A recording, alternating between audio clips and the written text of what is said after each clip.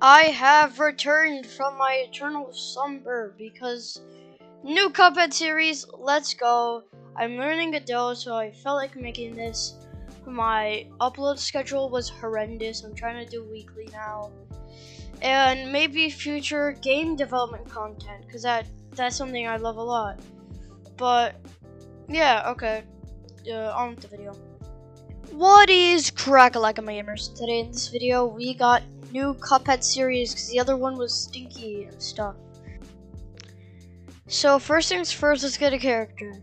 Before, I remember we used Pico because he had a walking script. Let's see if there's anyone else with a walking script that we could use. Let's use a penguin, sure. Why not?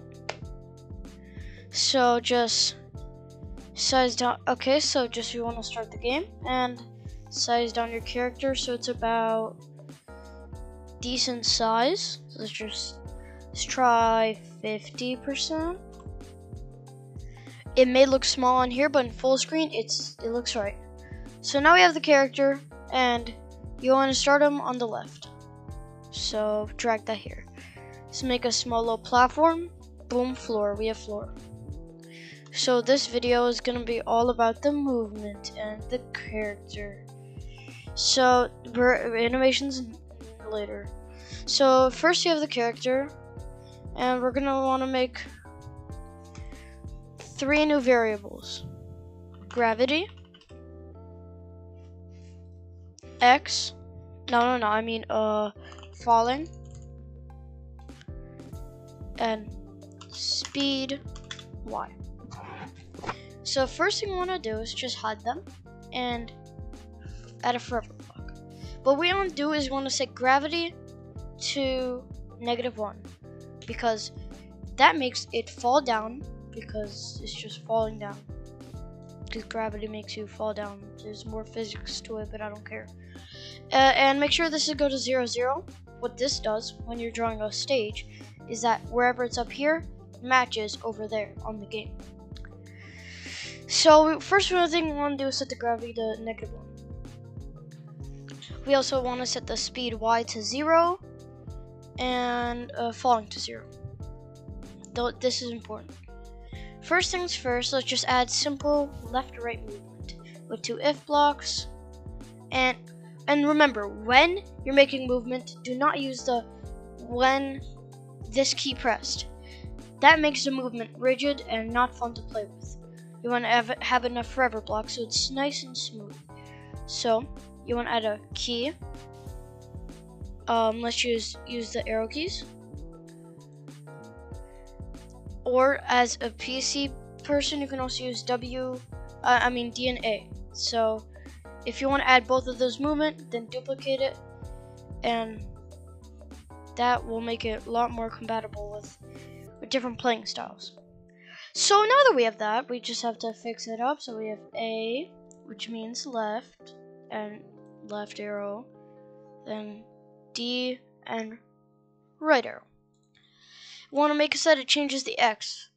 So since it's going to right, it's positive. Since it's going back, it's negative. Let's check that out. Is that too fast or not? What did I do? Oh yeah, and make sure don't use an and. That means you have to press at the same time. Use an or. Simple mistake here. Sorry. Bop, bop, bop, and away with that. Let's test out. Is that too fast, or is that make this -10?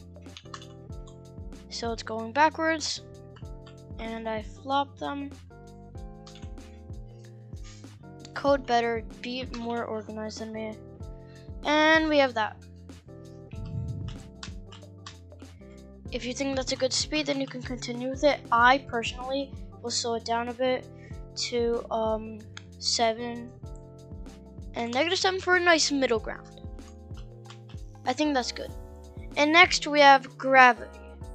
So first we want to change falling by 1 forever, and want to make it if touching the ground, which is going to be the ground, That's why we make it like that. If touching ground, then you want to set falling to 0. And what we want to do now is make a block. This will be called fix ground.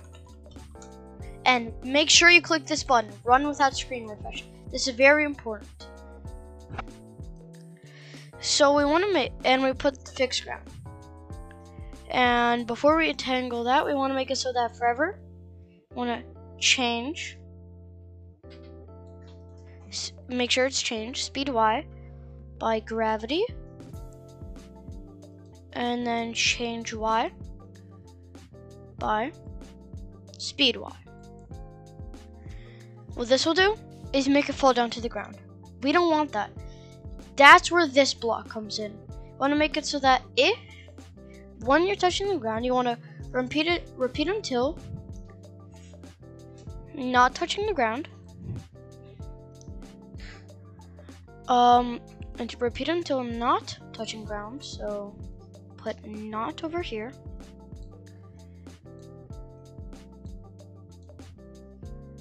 Touching ground, which is going to be sorry 1. Make sure to name this ground. Change y by 1. And then you want to set the speed y to 0. Once you're done. Not in here. Outside. So now it lands on the floor just like that, and you can move around. What does the block do? Well, if you were to remove the block here,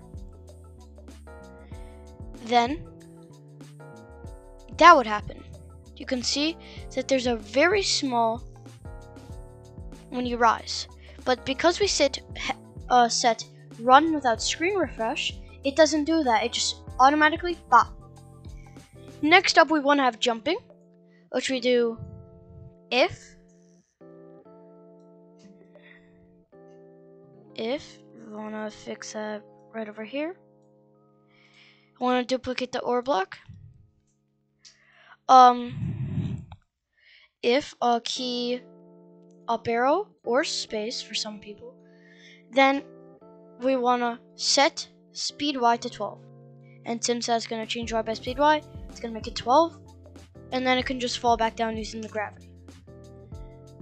Works good, right? Well, the problem is you can just infinitely hop. And then here comes the falling variable. So falling forever would change by 1. Let's show it. But when you're touching the floor, it's 0. So what we're going to do is we want to put an if block. We want to put if falling is less than 4.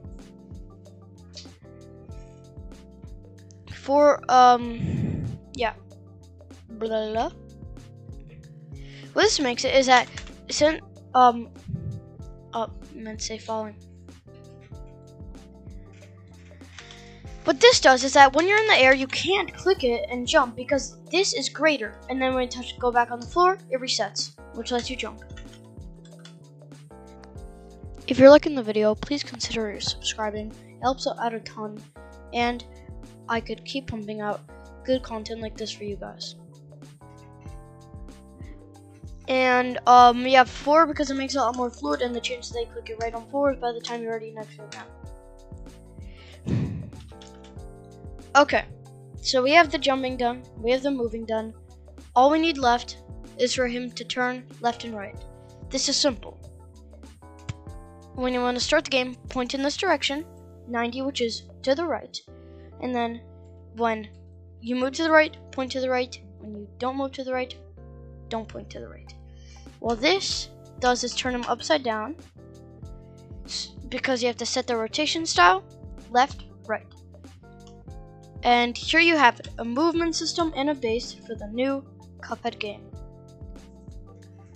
Thanks for watching this new tutorial that I'm making, because I'm now learning Godot and I want to finish the tutorial because I feel bad for not doing the other one.